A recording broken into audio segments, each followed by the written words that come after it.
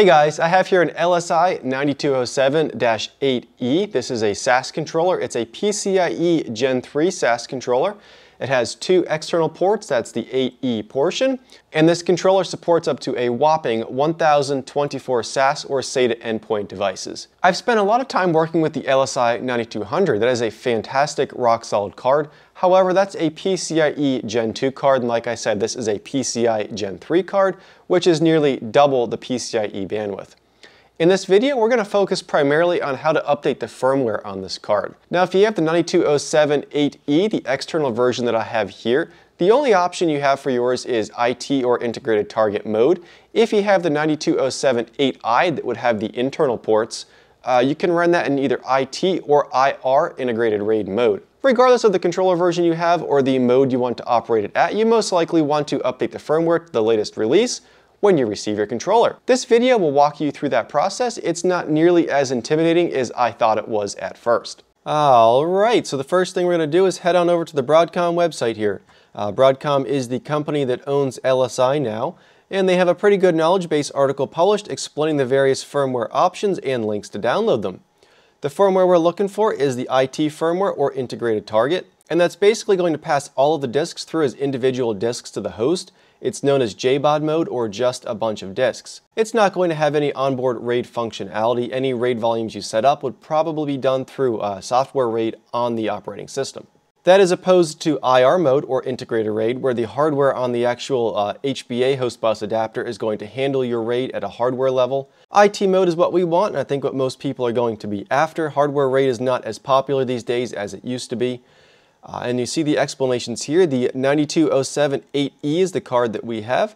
The only option for that card is the IT firmware. If you have the 9207-8I, you can do either IT mode or IR mode. So we're going to go ahead and download the 8E option. You'll want to read through this license agreement because we know everybody always reads the license agreements. And if you agree with the license agreement, go ahead and check the box, and it will proceed with your download.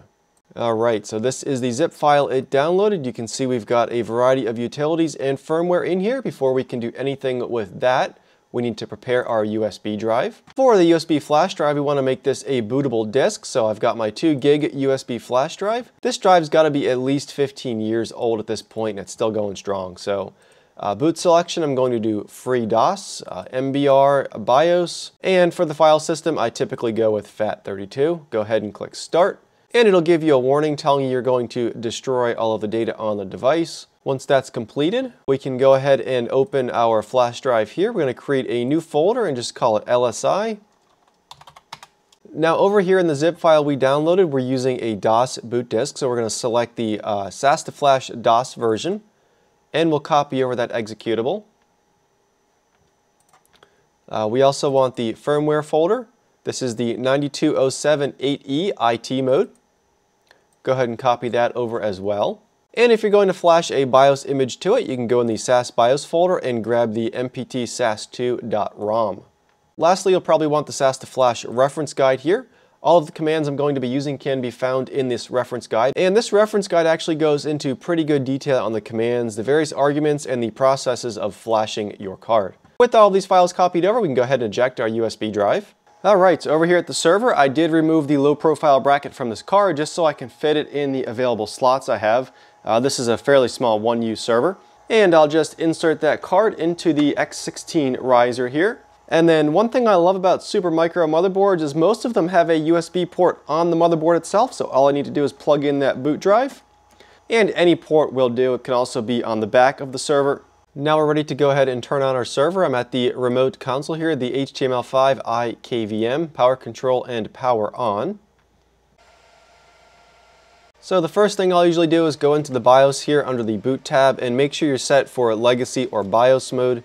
Dual mode can also work, but I find it's easiest just to set the thing to legacy. For the flashing process, then you can go ahead and set it back to whatever you need after the fact. So boot mode is legacy. Go ahead and save and exit.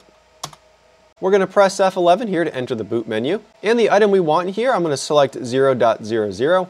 I don't know why it shows up like that, but basically you are selecting the USB flash drive you have plugged in as the boot device. And it boots up to DOS pretty quickly. So we're going to CD into our LSI directory that we created.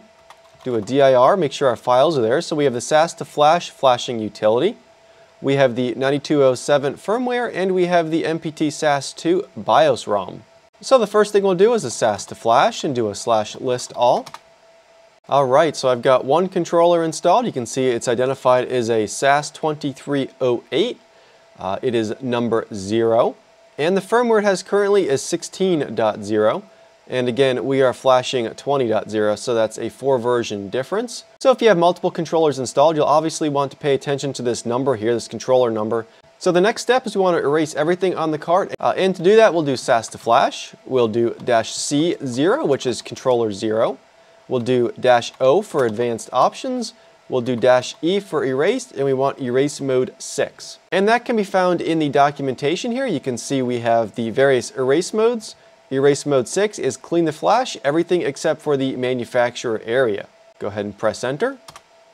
Alright, so now we're going to do another SAS to Flash, -C0, controller 0. -F for firmware, and we're going to select the 9207.bin file. Next we can do a -B and select the BIOS ROM, which was the MPT SAS 2.ROM file. Now I'm actually not going to specify the BIOS ROM for this, and I'm simply going to flash the firmware.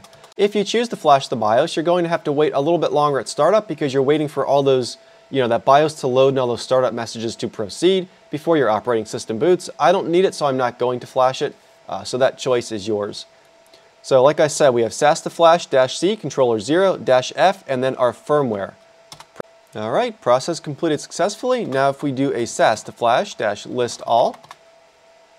Alright, there we go. So we see controller 0 is flashed to firmware 20.0. So that's all it takes. It's very straightforward. A lot of it is just knowing the commands and knowing the process. This is probably the 3rd or 4th time I've run through it at this point, and it definitely helps to have this document handy.